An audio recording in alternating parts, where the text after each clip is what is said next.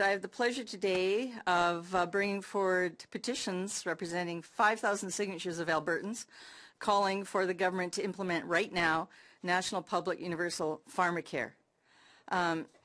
These signatures were collected by 18 Alberta organizations representing seniors, labor, healthcare workers, and healthcare advocates. And they've joined forces because of their commitment to seek action on pharmacare now to form the Alberta Pharmacare Working Group.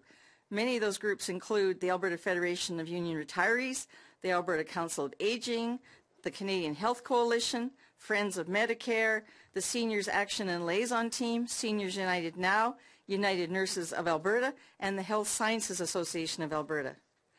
These organizations have invested considerable efforts in going across Alberta to showcase the widespread support by Albertans for the long-promised and not yet delivered national universal public pharmacare. In their words, this is the unfinished business of Tommy Douglas's vision for Medicare.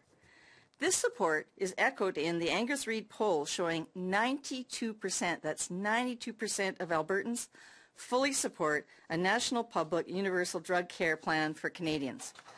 This Pharmacare Working Group shared with me and wished to share with all members of Parliament the growing frustration in their province with the high prices Canadians must pay for drugs, as most lack any drug plan. And the result is many fail to take their medicines, can't afford their medicines, and they end up in the hospitals.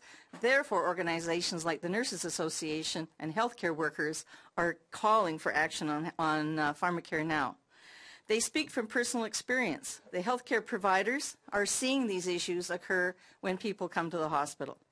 But they are heartened when the report by the Parliamentary Budget Officer almost 2 years back estimating savings of over $4 million if we had a national pharmacare plan.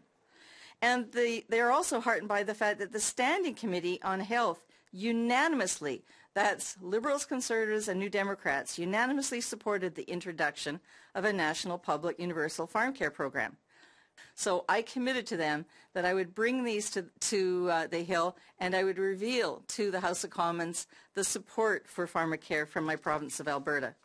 And I just want to give you an example of the array of communities across the province. This isn't just from the capital cities of Edmonton and Calgary. There have been letters written to the Minister of Health and signatures on the petitions from Airdrie, Beaver County, Bellis, Calgary, Chestermere, Chapman, Cochrane, Edmonton, Egremont, Fort McMurray, Grand Prairie, Hinton, Lac-La-Biche, Lacombe, Lethbridge, Medicine Hat, Penhold, Red Deer, Sherwood Park, St. Albert, and Tofield, to begin to list just a few.